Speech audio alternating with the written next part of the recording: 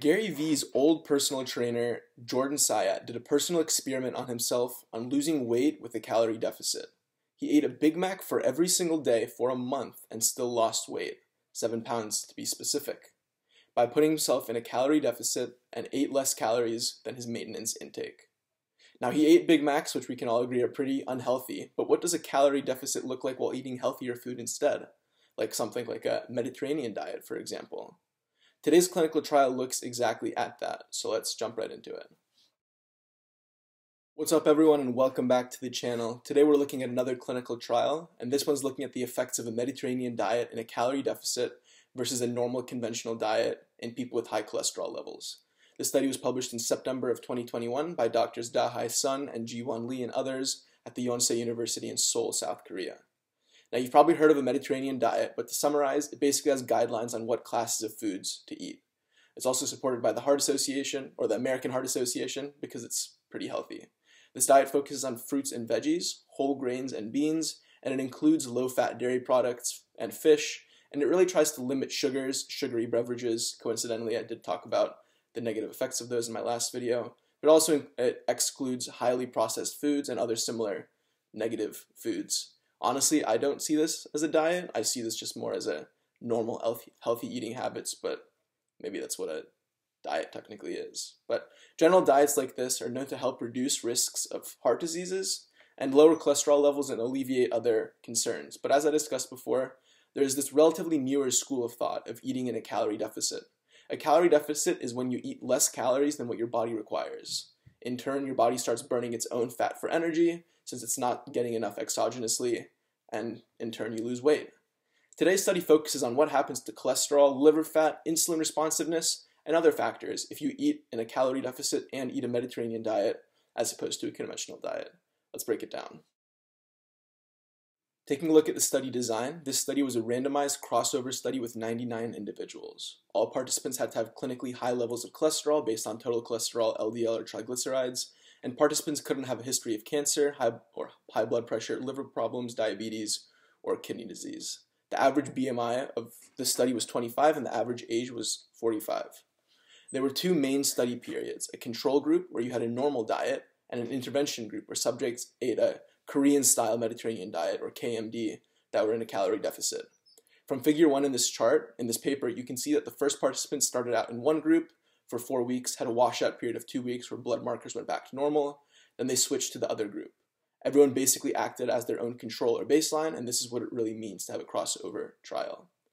People in the KMD group were delivered food daily for lunch and dinner, and figure A1 here shows examples of what that looks like, but I already talked about what a Mediterranean diet includes. They were required to eat a standardized breakfast, and all the foods had a carb-protein-fat ratio of 5:2:3, and the control group ate a conventional diet, had a normal breakdown of macromolecules, which is also shown here. To actually measure calories, participants would recall what they ate in a 24-hour period, and that calculated total calories and nutrients.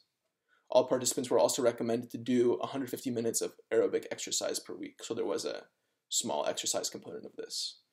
Figure 2 here shows when things were measured. They measured body weight, BMI measures of fat mass for body compositions. Questionnaires were looked at to measure physical activity, smoking, alcohol consumption, food intake, and a screener that measured the adherence to a KMD diet to make sure it was actually accurate. Blood markers measured white blood cell counts, cholesterol levels, insulin levels, and respective insulin resistance. They measured high sensitivity C-reactive protein, and they also used this equation measuring fatty liver index, which is basically approximating how much liver fat you have. Let's take a look and see what they found. Taking a look at the results, the KMD group ate 1,200 calories a day and the control group had 1,500, which was a significant difference, and you can see that here with the respectively wide confidence intervals.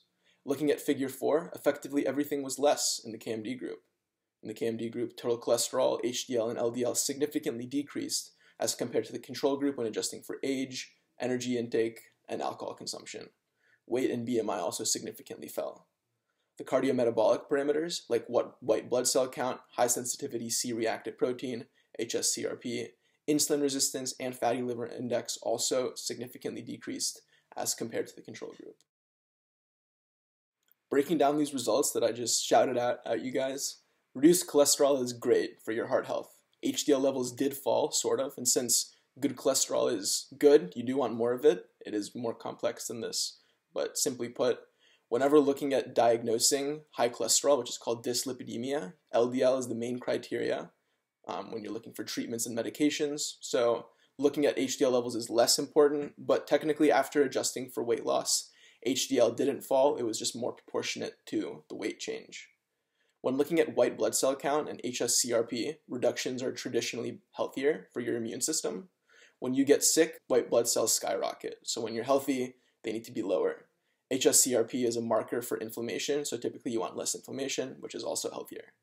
Having lower insulin resistance is also healthier and can reduce the risk of type 2 diabetes, and the lower fatty liver index is also much better because it reduces the risk of developing various liver diseases. Both of these I have talked about in a previous video. Reductions in insulin sensitivity were also proportionate to weight change. Overall, these are very healthy results. This also shows that a KMD improves metabolic markers beyond the typical improvement that comes with weight loss, since the markers were adjusted for weight changes. So explaining my thoughts, I really like this study for a couple different reasons. First, it provides a simple, healthy way of reducing cholesterol if you have cholesterol problems. Second, it illustrates the healthier results of eating according to a Mediterranean diet relative to not.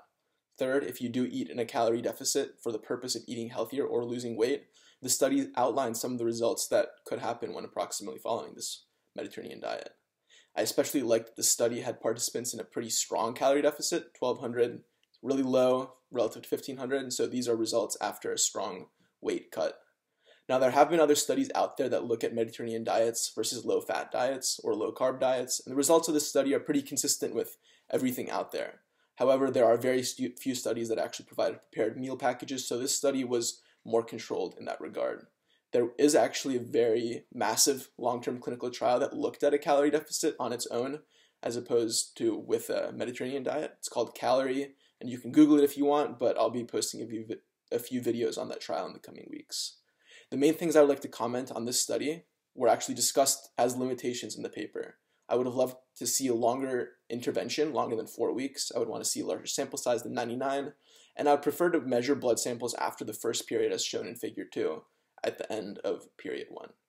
Finally, this study did look at high cholesterol, people with high cholesterol as opposed to purely healthy people, so the results can realistically look different if you are completely healthy already.